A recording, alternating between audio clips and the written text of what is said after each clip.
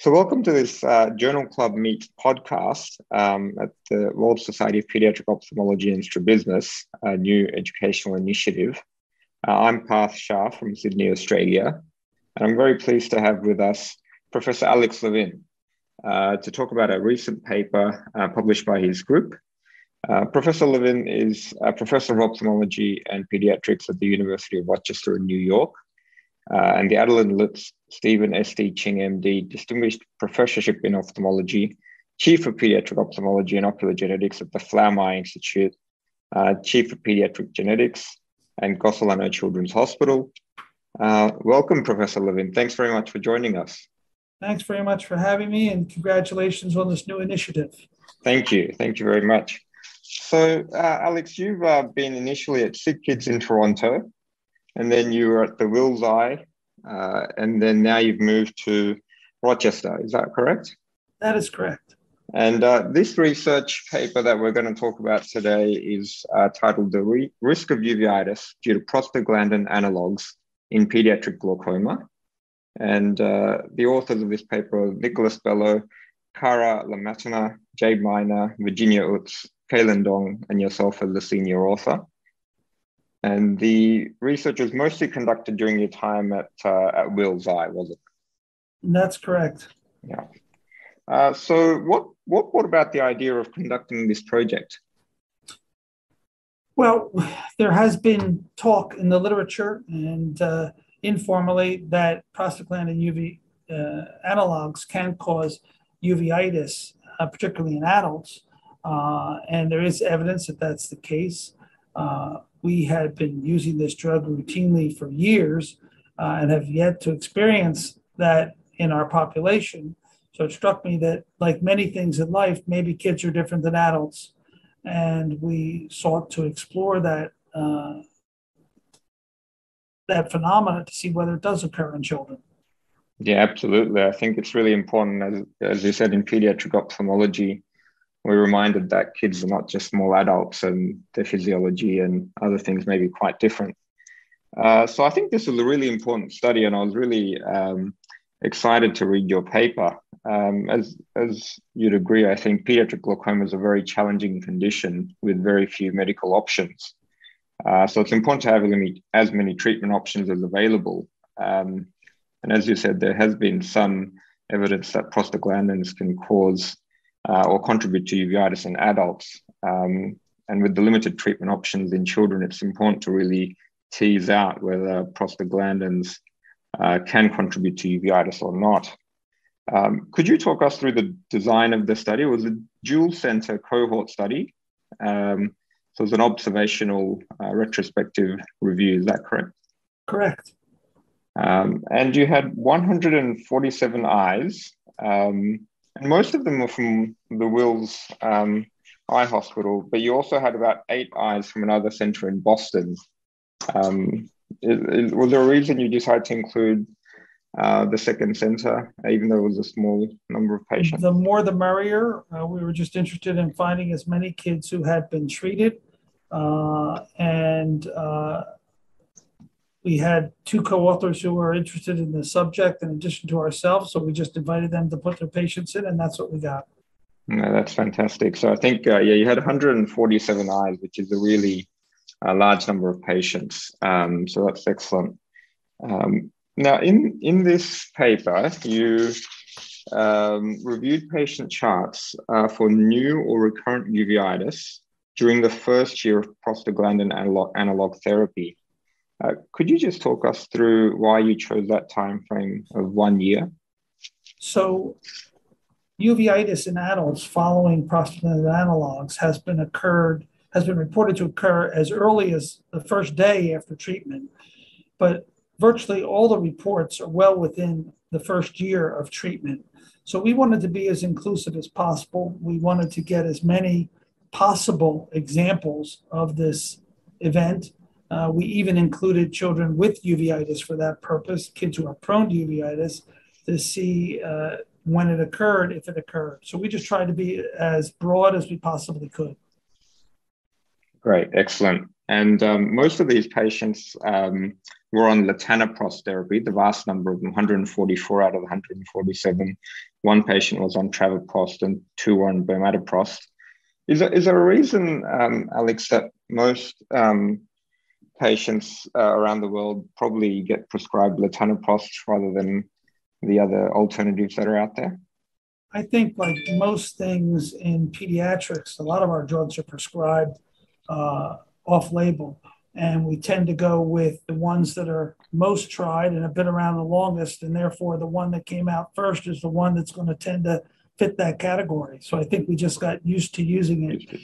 There are small differences in mechanism that may make one advantageous over the other, but I think most people just use the tried and true latanoprost.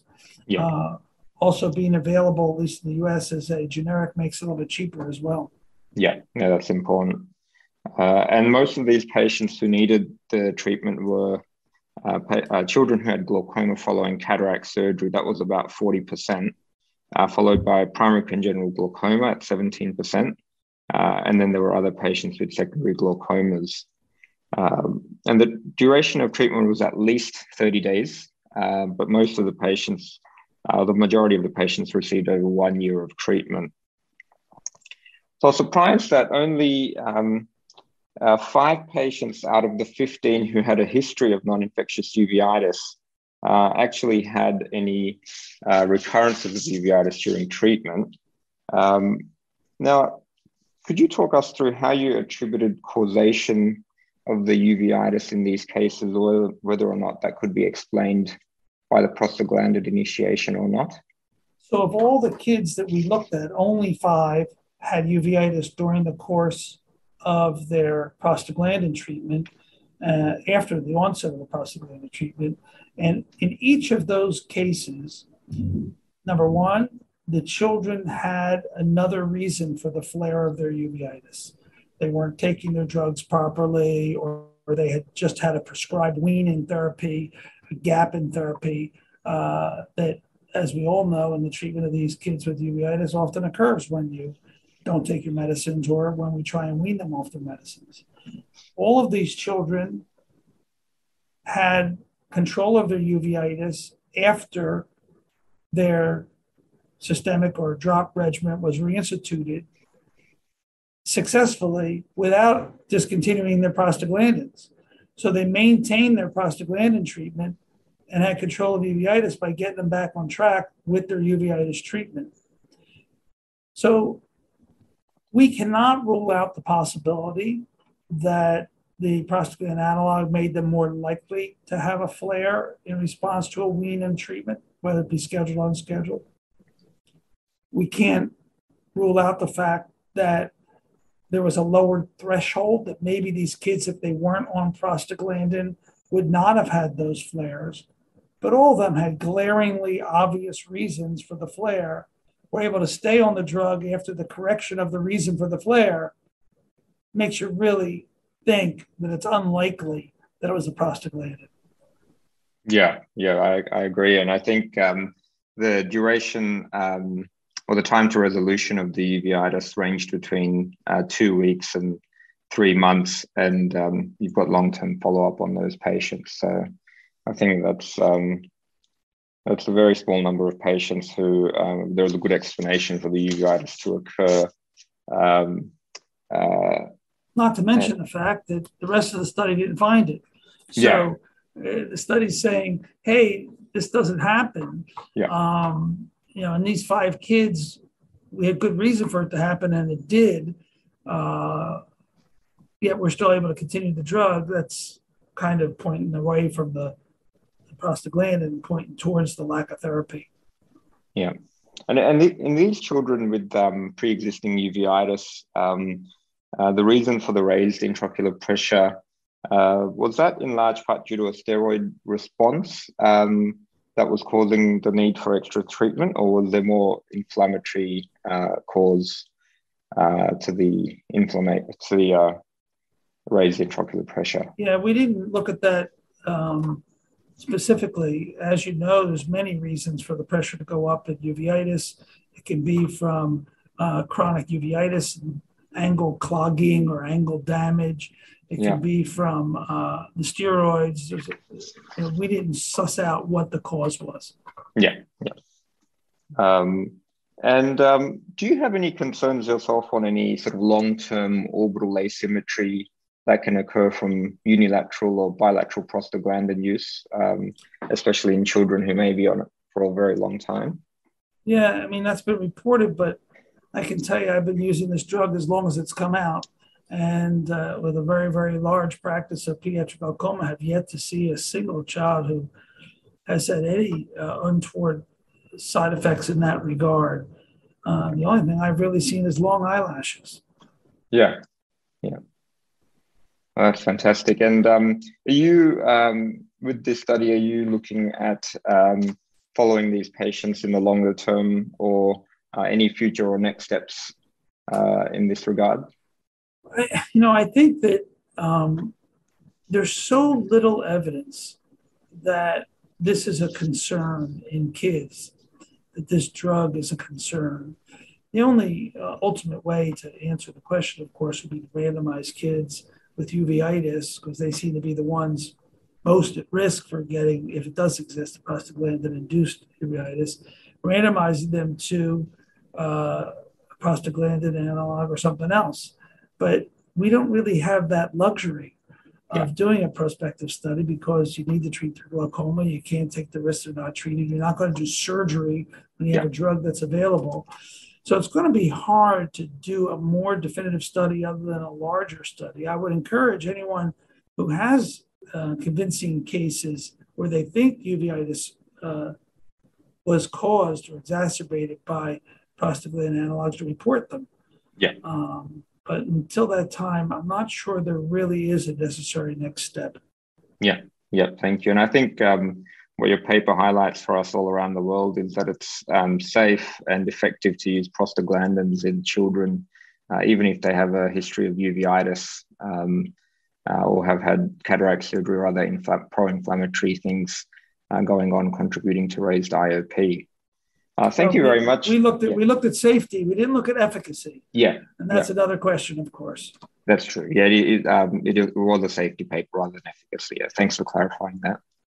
Well, thank you very much for talking to us about your recent paper. Do you have any research that's coming up or anything else exciting that you'd like to share with us? Always have exciting things coming up. In all different fields that we're working, mostly in the genetics realm. But thank you for taking the time today, and appreciate talking to you. Good luck. Get some sleep.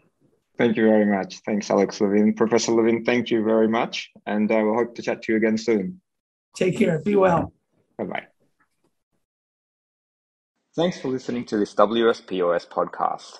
I'm Parth Shah and had the pleasure of interviewing Professor Alex Levin on his group's recent publication titled The Risk of Uveitis Due to Prostaglandin Analogues in Pediatric Glaucoma, published in the Journal of the American Association for Pediatric Ophthalmology and Strabismus, June 2022, Volume 26, Issue 3. Their study provides further evidence that prostaglandin analogues are unlikely to induce uveitis in children being treated for glaucoma. For more information on WSPOS, please visit our website at wspos.org. Also, please join our WSPOS Facebook page and group, in addition to subscribing to our YouTube channel. See you next time.